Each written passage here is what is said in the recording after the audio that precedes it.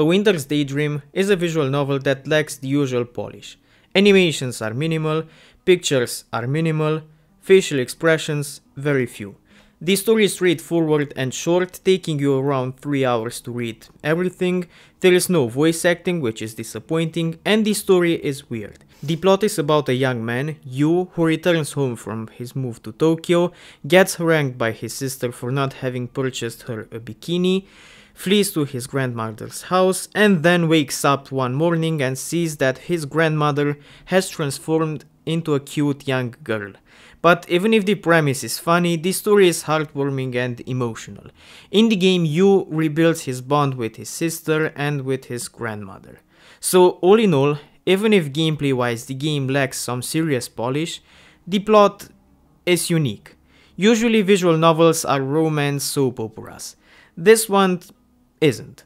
That's why if you're a fan of visual novels, I recommend you to look into this one.